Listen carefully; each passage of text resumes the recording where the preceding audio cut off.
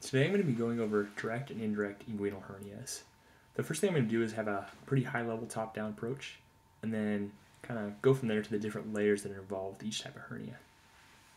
Starting off with the different anatomical landmarks in the region, you have your rectus abdominis here, your inguinal ligament here, your femoral artery and vein here, and two branches of the femoral artery and vein, the inferior epigastric artery and vein here.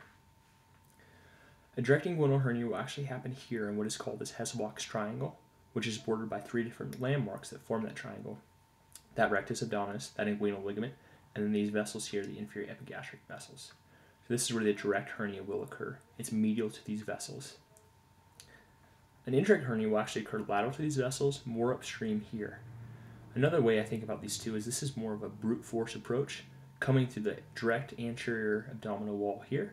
And this is actually using a preformed path that we'll go over a little bit later, but it'll follow this rheumatic cord.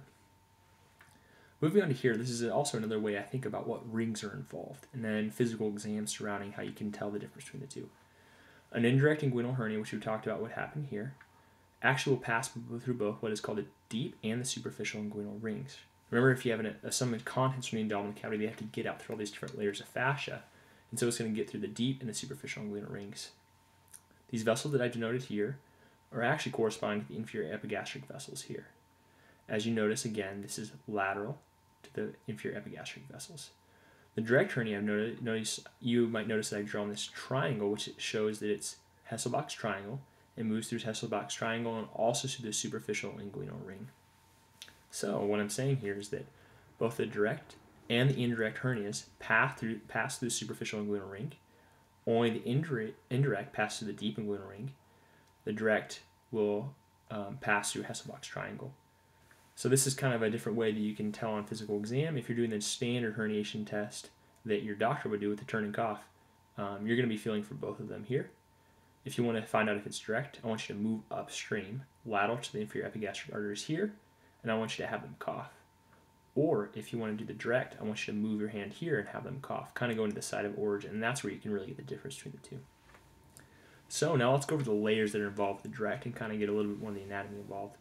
The direct is fairly simple. I've shown it in this diagram here.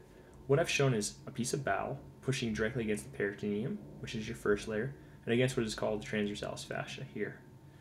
These are the two coverings that will cover a direct hernia, and it's using its brute force to push its way through those two. That's pretty simple because there's the only two layers involved for this kind of herniation. For an indirect herniation, on the other hand, it's going to be quite a bit more complicated because a few more layers are involved. So let's walk through this step by step.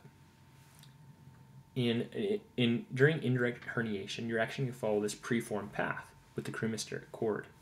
A lot of times it's congenital in origin, and you'll have some peritoneum that is actually extending down into this pathway where the spermatic cord is going. What I've shown here is the question mark. Basically, this solid line here, the peritoneum going down into that cord, is denoting an indirect inguinal hernia.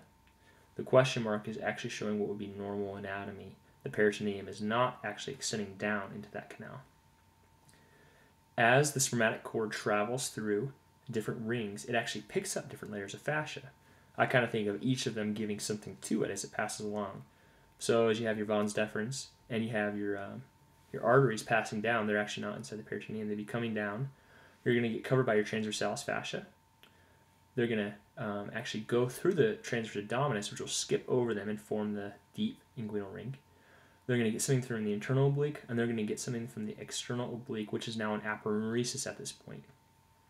To show you what all these three different things turn into at the level of the spermatic cord, let's move over here.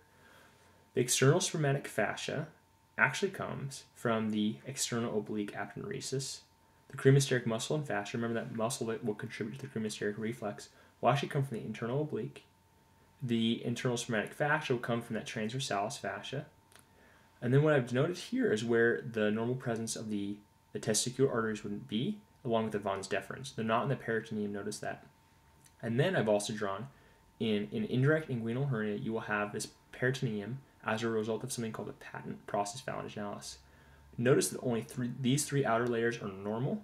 This layer is abnormal and is present in an inguinal hernia.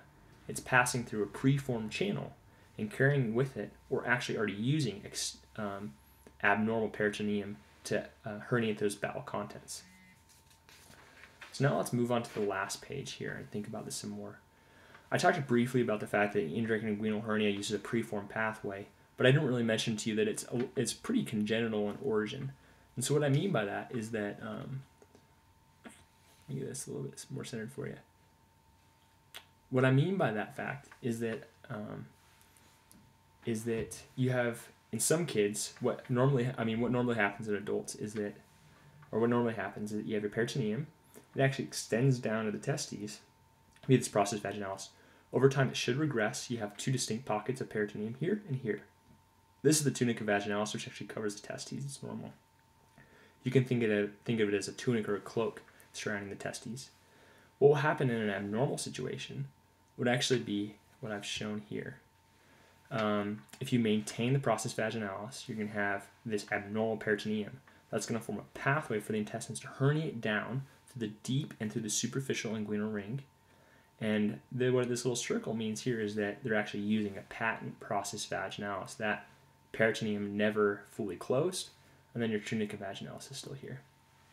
So that's a quick high-level overview of both of those. I want to just hammer home a few more points. So remember, all inguinal hernias pass through the superficial inguinal ring. Only that indirect passes to the deep inguinal ring. It uses that preformed pathway.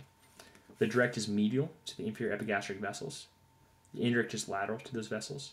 The direct is commonly acquired, so you get it during life from activity, etc. The indirect is frequently congenital because of this patent process vaginalis. And the indirect is more common. It's about 2/3 of the time versus the direct, which is typically only 1/3 of the time. Thanks for listening.